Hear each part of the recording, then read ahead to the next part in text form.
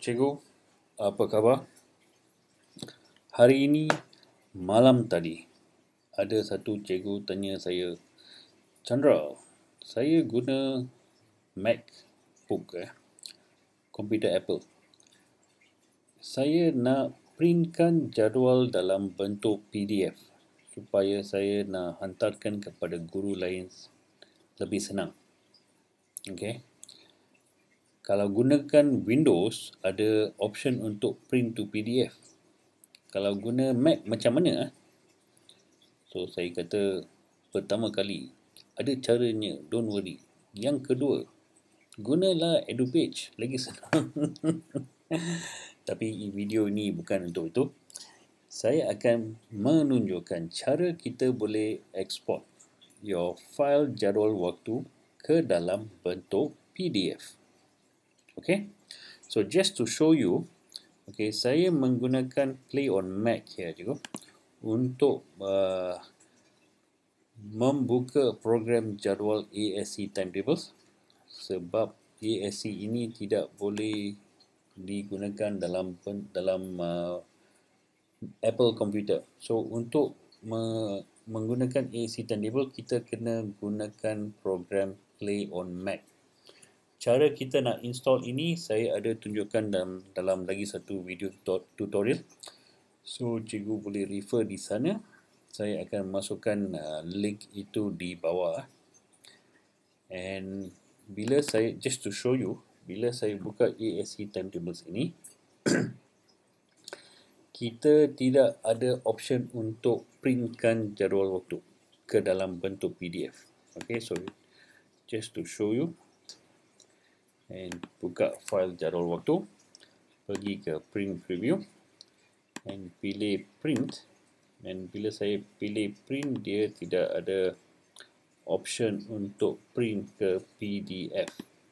Yang ini jangan guna cikgu. Ini untuk, saya tak pernah guna, so saya pun tidak tahu apa fungsi ini. So klik OK. Oh sorry, cancel. Okay, cancel. And then tutup program jadual waktu ini dari Mac, Play on Mac.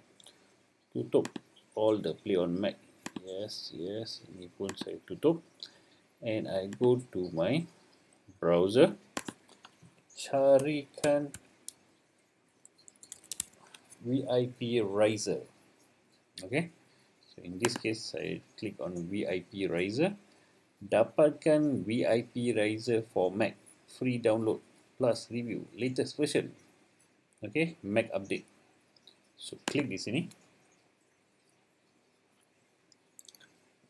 Okay, ini adalah VipRiser for Mac.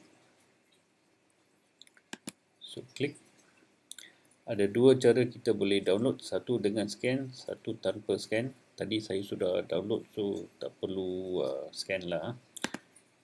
So klik download without scan. Dia akan download terus ke sini. And sudah habis. So here is the issue.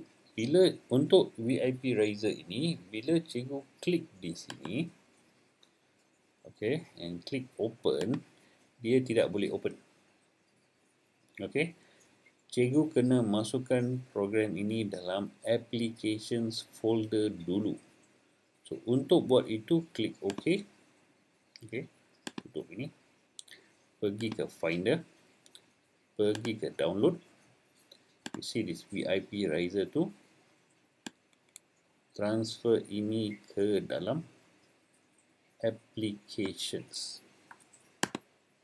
Okay.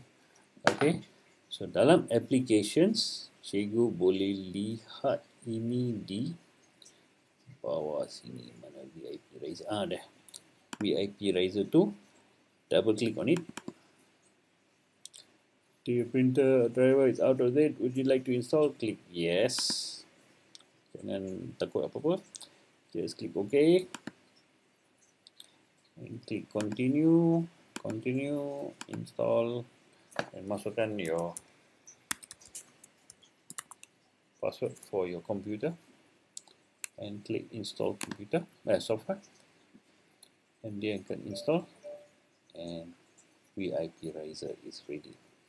So now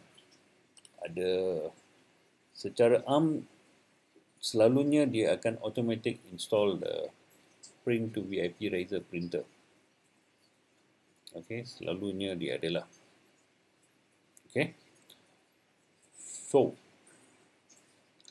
apa cikgu perlu buat ialah go to the Apple logo di sini, klik System Preferences, tutup ini dulu go to Printers and Scanner, ini pun tutup, terus Printers and Scanners, dia mesti sudah ada di sini, Print to VipRiser.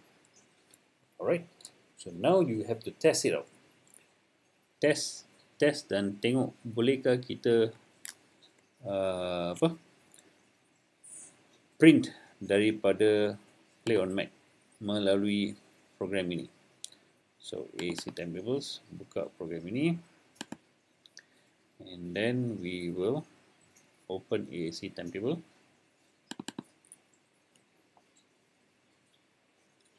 Buka file jadual waktu cikgu, klik on print preview, klik on print, and check tengok ada tak, ada print to VipRiser.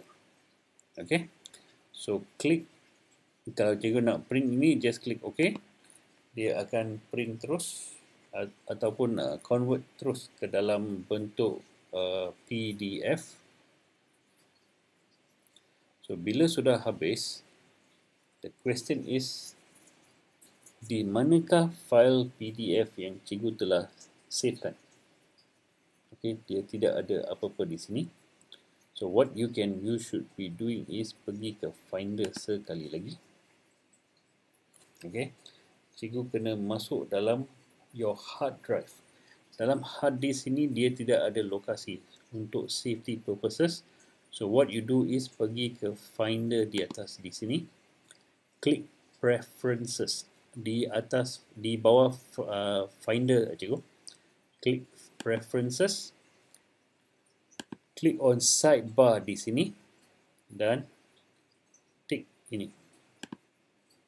So your hard disk location akan ada di sini. So klik your hard disk location, pergi ke hard disk, masuk dalam user, pergi ke shared, and click on library.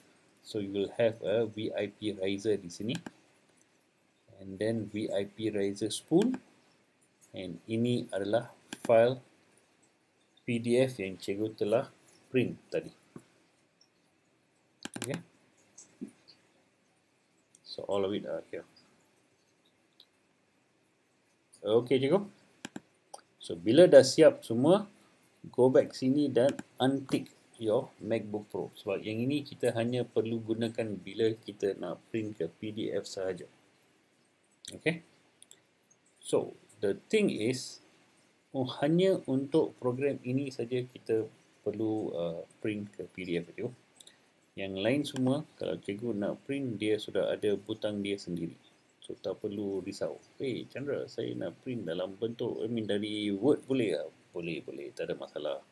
Cikgu boleh print dari Word, tak ada masalah. Cikgu boleh print dari Excel pun tak ada masalah. So example, I click on Word. So I open the Word file.